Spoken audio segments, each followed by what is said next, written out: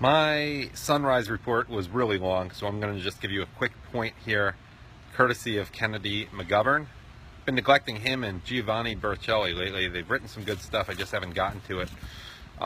This is regarding healthcare and the difference between commodities and rights, and I think he expressed it pretty well. He writes, commodities. You cannot have a right that is also a commodity. Commodity are things that are exchanged. This means that in order to get them, you have to take them from someone else. This means you have to give something in return, and therefore it is not a right. Once we decide that commodities can be rights in quotation marks there, we take away anyone's ability to refuse them to you. And that means that you no longer have to give anything in exchange. If cell phones become a right, then no one can charge you for a cell phone. Apple and Samsung won't keep making them for long under this circumstance, I assure you. Hussein Obama famously stated that the Constitution is a, quote, charter of negative liberties, end quote. He got that one right, but where his intellect falls short is in his failure to understand why this is so. Oh, maybe, though, he does understand it perfectly fine and just has a different agenda. Wait, I'm trying to look at the right place. I forget where to look on the screen sometimes. Sometimes I hold when I do it horizontally, sometimes I hold the phone one way and sometimes the other way, and it affects where I'm supposed to look into. Whatever. I'm such an amateur sometimes. He got that one right, but where his intellect falls short is in his failure to understand why this is so. A right is something that you already have, and that no one can take away from you. Your fellow citizens do not have to give you a mouth and a brain in order for you to speak. They do not have to build you a church in order for you to freely worship. You have the right to bear arms and not the right to arms, because the Founding Fathers never intended for you to believe that someone has to buy your guns for you. Rights cannot be commodities, ever. I don't care what your sob story is. I don't care how unfair the world has been to you.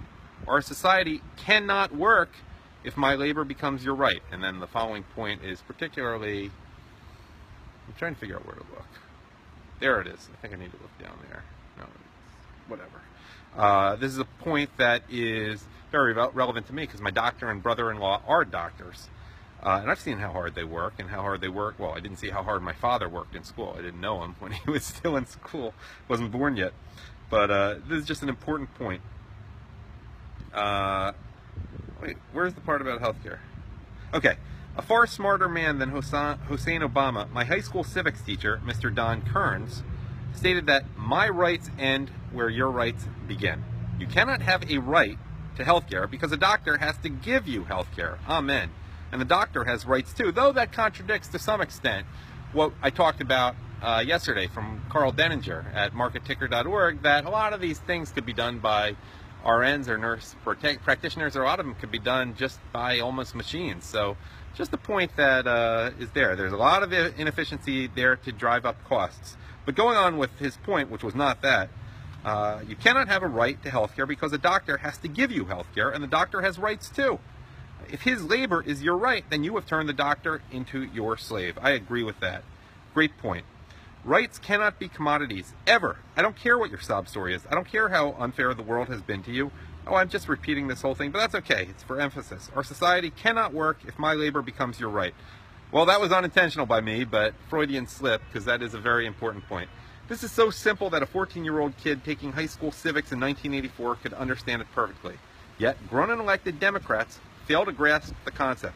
Then again, turning someone else's labor into their rights ain't exactly new to Democrats now, is it? And that is a reminder of which party historically supported slavery. Hint, not the party of Abraham Lincoln. Thank you for watching.